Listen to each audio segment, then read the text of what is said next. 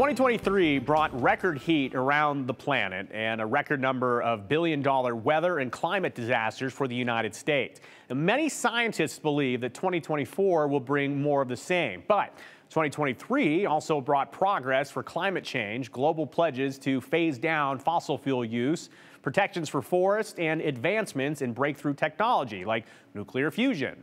National climate reporter Chase Cain highlights 5 ways we embrace climate action in 2023.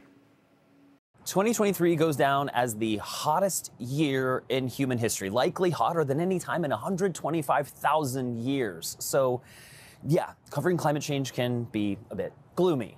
But there are things we can celebrate too. Here are 5 wins for climate action as we head into the new year. First, wind and solar power have never been cheaper. They're now clearly the cheapest way to generate power. And a report from think tank Energy Innovation says it costs less to build brand new wind or solar than it costs to keep an existing coal power plant open.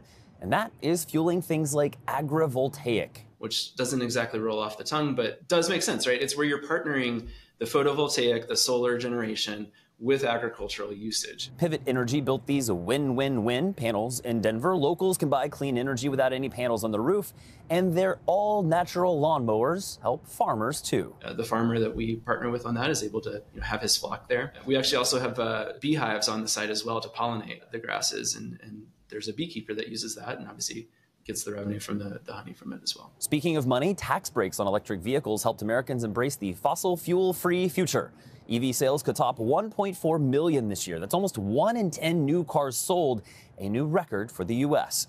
And more good news for Motor City. Michigan Governor Gretchen Whitmer signed one of the most aggressive transitions to clean energy for any state, targeting 100% renewables by 2040. So I think it's exciting because Michigan is very much a purple state, but also a very heavy manufacturing state, can go forward into a clean energy economy. That's something that we all need to do in a way that protects our businesses and shows other states how we can do it in a state that isn't traditionally a blue state. And looking to 2024, a majority of registered voters, 58%, think global warming is serious enough that the president should declare a climate emergency. Research from Yale and George Mason also shows solid majorities from both parties also support climate-friendly policies from Congress. And that kind of broad support could very well shape 2024's critical elections. So this is a good reminder to make sure your voter registration is up to date.